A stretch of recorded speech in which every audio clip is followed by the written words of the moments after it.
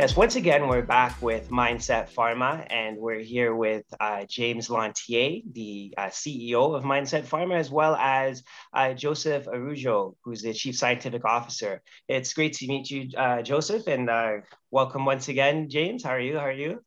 Great, Dwayne. Thanks for having us. Oh, of course, always. So I wanted to speak with you guys about some of the exciting news that you've had. You've had some excellent news over the last little while in terms of developing your psychedelic drugs here. So can you just give us a bit of an idea of what's been going on, Joseph? Absolutely. So thanks for having us on. And it's a real exciting time at Mindset. We've recently declared a lead from our Family 1 candidates, MSP 1014. The Family 1 candidates really were prodrugs and deuterated compounds related to psilocybin. So something that we thought would be very psilocybin-like when it got to the clinic. And in doing our animal experiments and comparing our drugs side by side, what we found is 1014 is much more effective at eliciting a response related to the serotonin 5-HT2A receptor in animal models, and also shows some improved safety profiles. So we're seeing less reduction in locomotor activity with 1014. So we think that this compound, when it gets to the clinic, will be able to achieve the same level of effectiveness as psilocybin, but using a much lower dose. And we think that that will also improve safety margins and make it usable by a larger patient population. The other advantage of 1014 is that in terms of a manufacturing process, it should be simpler and easier to manufacture than psilocybin. We can omit the phosphorylation step, which has been a challenge in a lot of different manufacturing processes. Oh, excellent. So what would you say the timeline would be in terms of developing this drug as you move forward to preclinical and then clinical human trials? So the next steps will really involve two components, one being CMC manufacturing. So this will ensure that we develop a scalable, multi-kilogram scalable process for manufacturing 1014 as a highly pure, reproducible drug, active pharmaceutical ingredient, which will then become a drug product. The second part will be running a series of prescriptive studies that really evaluate the safety and toxicity potential of this drug to ensure that it'll be safe before going into man. So we anticipate that by Q2 of 2022, we should be relatively ready to go into our first in-man studies and to apply to the regulatory agencies for those studies. Oh, excellent. Can you also give us an idea of some of the stages that you're at with your other families of drugs as well, whether it's in regards to DMT or psilocybin also? So you mentioned DMT, and that's our most recent family. So family 4 includes DMT and 5-methoxy-DMT analogs. Once again, the goal with looking at those compounds is that they're much shorter acting, but induce a hallucinogenic experience that really is now being investigated for things like substance misuse and treatment-resistant depression. And so that affords the benefit of having a shorter in-clinic visit potentially. So we thought of, we decided to capitalize on that aspect and apply some of the chemistry concepts that we incorporated in families 1 and families 2 of our psilocybin drug classes to 5-methoxy-DMT and DMT. And so we're currently, we're excited. We're seeing a very different profile than psilocybin-like drugs when we look at receptor activity and binding.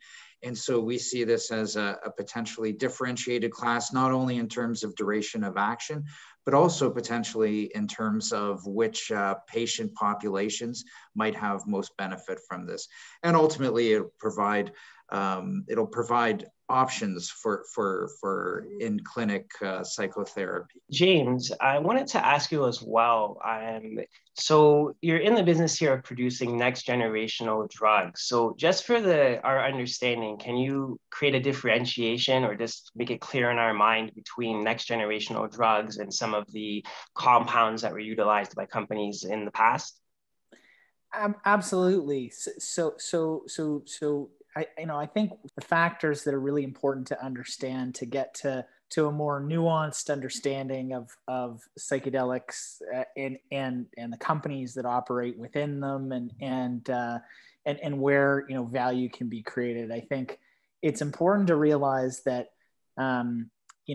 this is not a new use of the drugs. So psychedelics. So I think right now, there's a tremendous, it's pretty clear that psychedelic drugs work really well for a whole bunch of different mental health afflictions.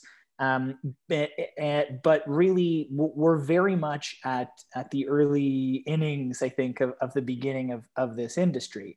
And what has been our viewpoint from the beginning is that these well-known drugs like psilocybin, LSD, DMT, MDMA, they're all great. They all have great characteristics to them. But that when people think about the big, exciting, multi-billion-dollar market opportunity of psychedelics, we think that what they're really thinking about, or what they should be thinking about, is the next generation of drugs. And for a very simple fact, or two simple facts. One is that the well-known drugs haven't been optimized for use by big population groups. So there's an opportunity to improve on them. But number two, the well-known drugs are all in the public domain. So the groups today that even, very well-known groups like Compass that are working with, if they're working with things like psilocybin or formulations of psilocybin, it's very hard to get real competitive barriers around those drugs. So Mindset was really one of the first groups to start developing and filing IP patent applications on designs of second and third generation drugs. So we've gone from filing and creating a whole library of patent protected new drugs now to really developing those drugs, proving out that they work in a lab setting, in some selected specialized animal testing. And I think Mindset really is very much a leader in this next generation, with a wave of next generation drugs that I think you're going to be hearing a lot more about in the next few years, because they're better positioned to be able to help the biggest groups of people, and because it's the only way to actually commercialize in the psychedelic space is with a next generation drug. Right. So we're looking at next generation IP that's basically separating you from the pack in regards to having a viable product that can be commercialized, that can be patented, whereas other companies are sort of focusing on some of the old style development of drugs here. And speaking about just basically the competitive landscape as well, what are your next steps over the next 6 months in order to, basically achieve your goals of patenting some more IP and developing more drugs? Well, we've got a really exciting next 12 months for Mindset, because on the one hand, we're going to keep growing the pipeline of new drugs. We've got more new drugs coming out of the innovation machine, more patent filings. We'll be advancing the existing drugs that we have through these different preclinical steps to ultimately get them to clinical stage, i.e. to human trials. But I think you're going to start to see Mindset begin to really, make steps towards commercializing its inventions through, potentially through partnerships with other groups, potentially commercializing our synthesis process. So I think we'll be making some great strides to take the new drugs forward, to create new innovations that we'll be letting the market know about, and potentially to start commercializing some of what we built. We're really excited about Family 2, which is comprised of side chain restricted analogs of psilocybin and psilocin. And what we've seen in vitro studies is that on the serotonin 2A receptor, the effect size is much larger than psilocin or psilocybin. So we're talking about increases in efficacy of 7 to 8 times, potentially similar to LSD. And we're seeing that in animal models as well, but also we're seeing some of these compounds having much shorter duration of action in rats than let's say psilocybin or psilocin. So once again, this family could be 3rd generation psilocybin compounds that are much stronger but shorter acting. And that will have some benefit in the in-clinic psychotherapeutic approach as well.